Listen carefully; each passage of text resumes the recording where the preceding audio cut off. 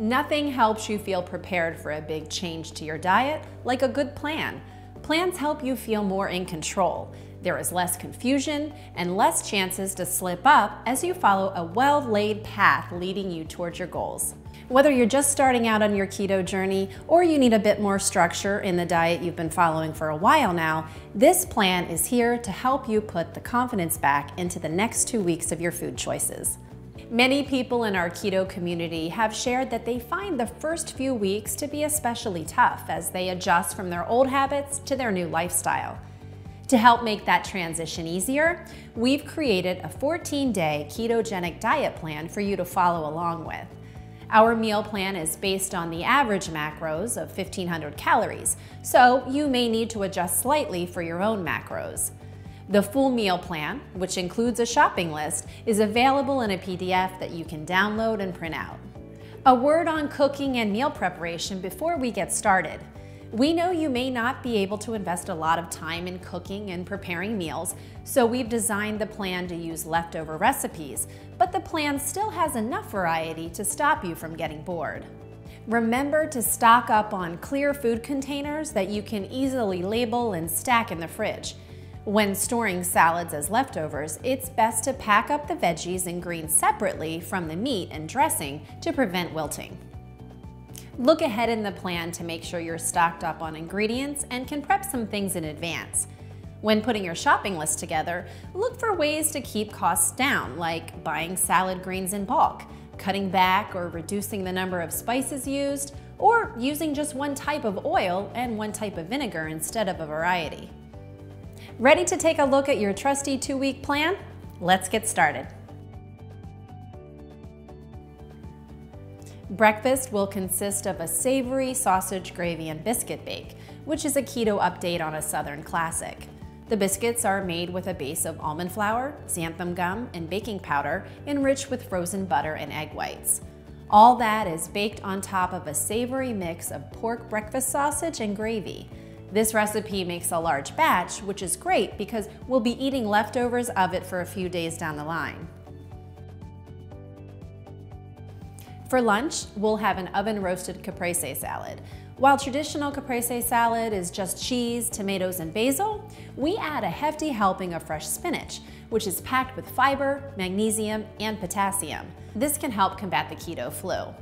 The secret ingredient in this salad is the brine from the fresh mozzarella package. Add it to the pesto for an extra pop of rich, salty goodness.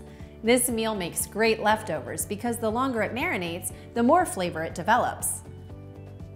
At dinner time, dig into a buffalo chicken jalapeno popper casserole. If you'd ever like more veggies at dinner, feel free to add a small side salad or steam cruciferous vegetables like cauliflower or broccoli, cabbage fried in a little butter, or roasted asparagus. Looking ahead into the days to come, don't forget to set aside 2 portions of the casserole for days 3 and 5.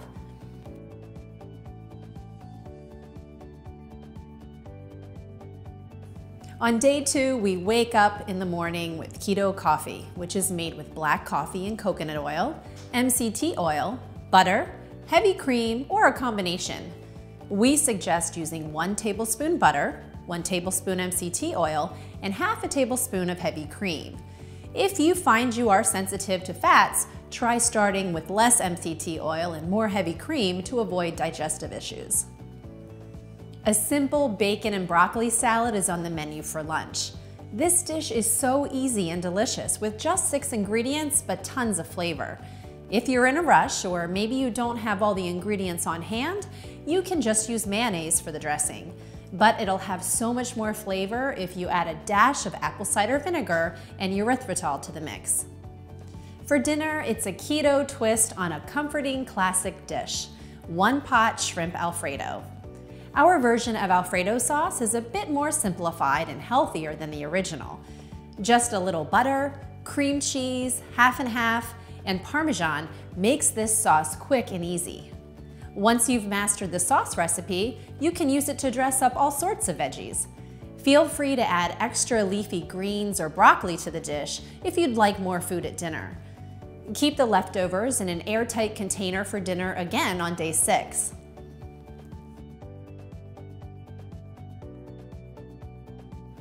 This starts as an easy one, using leftovers from our meals on day 1. Heat up the sausage and gravy bake in the oven or microwave, and enjoy the oven-roasted caprese salad at lunch. Buffalo chicken jalapeno popper casserole at dinner is best rewarmed in the oven at 350 degrees Fahrenheit for about 15 minutes. On day 4, we see some new dishes. At breakfast, try jalapeno popper egg cups. We love this recipe for its combination of bold, spicy, creamy flavors.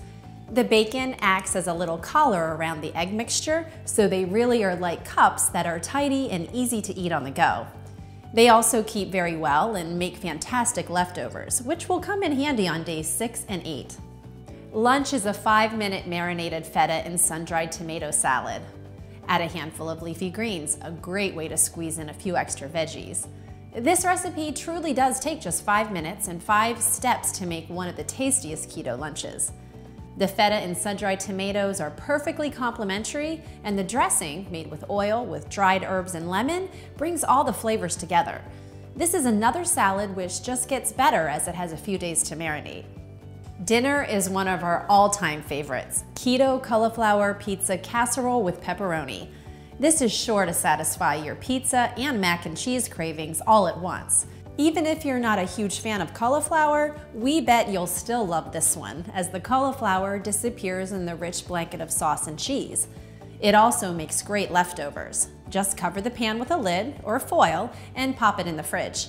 We'll be enjoying it again on day 7. On day 5, we'll have the sausage and gravy bake leftovers at breakfast so you can get up and go in no time. At lunch, we'll make a vegetarian keto club salad. A great example of looking ahead and planning for future meals is to wash and prep some extra romaine lettuce and cherry tomatoes for tomorrow. The club salad is a fresh vegetarian take on a club sandwich with hard-boiled eggs, cheddar cheese, tomatoes, cucumbers, and romaine, topped with a creamy, savory dressing. If you take a little time in advance to hard-boil the eggs and mix the dressing, the club salad comes together in just a minute or 2. Then, for dinner, the buffalo chicken jalapeno popper casserole comes back from 2 nights ago for a victory lap. A simple salad mixed into the sauce of the casserole is a great way to add some crunch and fiber to the meal.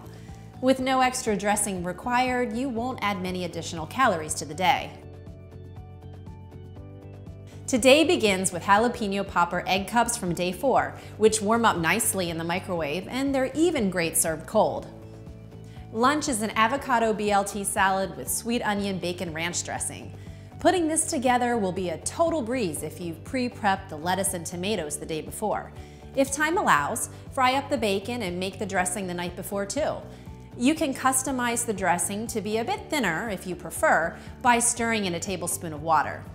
Another great meal prepping tip is that anytime you're cooking a recipe that calls for bacon, to fry up a bit extra and save all the fat. It will always come in handy to enrich future sauces and salad dressings. Also, you'll want to save some salad for lunch on day 8. 1 pot shrimp Alfredo leftovers from day 2 mean that dinner is on the table in minutes flat tonight. For best results, warm the leftovers gently on the stovetop. It's day 7 and you're nearly halfway through the 2-week plan. We'll rely on our work from the past few days and finish up our breakfast leftovers as we prepare to incorporate some fasting in week 2. That means there's no actual cooking today. The sausage and gravy bake is for breakfast, 5-minute marinated feta and sun-dried tomato salad, now wonderfully extra marinated, is for lunch, and the keto cauliflower pizza casserole is for dinner.